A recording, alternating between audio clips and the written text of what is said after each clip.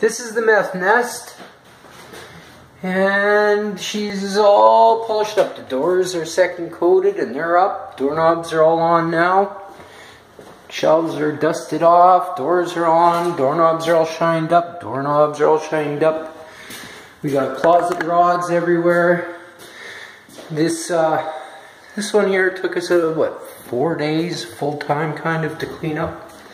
3 days, I guess. We use EMT now for closet rods. It seems people need to take our closet rods, so we just use EMT pipe. It's cheaper, better, stronger. That's what we use. Graffiti's off. Now this house has been rented. I signed the papers yesterday. And that's one down and like 6 more to go, Jason.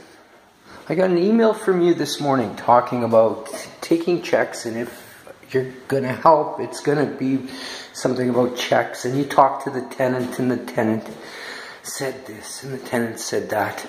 Jason, I don't give a fuck what a meth head tenant says. I don't care.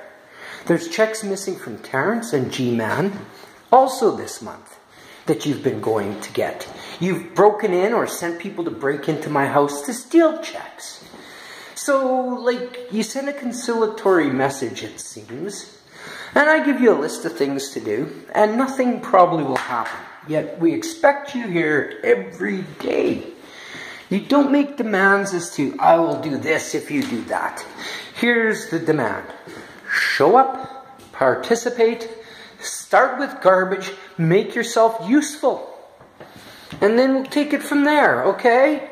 It doesn't matter how much of a schmuck you've been, how much cash you've siphoned off, how much cash you refinanced. You just have to work fucking harder. Don't you understand? This is not going to end how you think it is. Ever. Ever.